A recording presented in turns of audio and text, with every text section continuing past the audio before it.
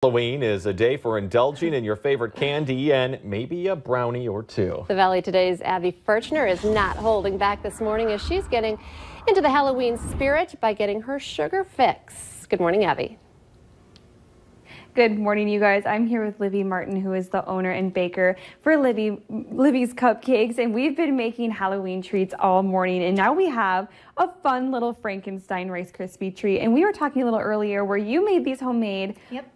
But you can buy them too. Totally. So these are homemade, and I just dyed the marshmallows green to make them like Frankenstein's. But you can totally just open a package of Rice Krispie treats and do this at home. Okay. Easy. So I've got some melted chocolate or candy melts here that's black. You can use chocolate. We're just going to dip the end of them in for Frankenstein's hair, and you can kind of brush off the extra there. I'll let you dip.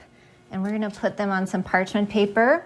I've got some black sprinkles that we're going to sprinkle on the melted chocolate for his hair.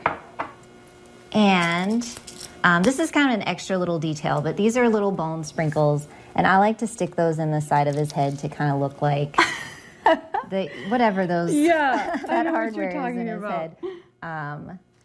So we've got that, and then we're going to take our... Oh, gosh. I know. I think I'm going to skip that part. It is tricky. That was a little rough. Then we're going to take our black frosting. We're just going to squeeze little dots on for the eyes and use our candy eyes again.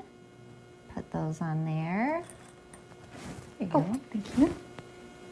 And then you can put them on a stick like you have in front of us. That's right. But you can just... do them just like they are. Just do it like a brownie. And the nice thing about these is they are gluten-free, so if you have kids that are gluten sensitive. Oh, goodness. I'm making that's okay. a mess right now. But look at how cute these are. I just absolutely love all of these ideas. Yep. And once they dry, they'll come off easy. Okay, perfect. There you go.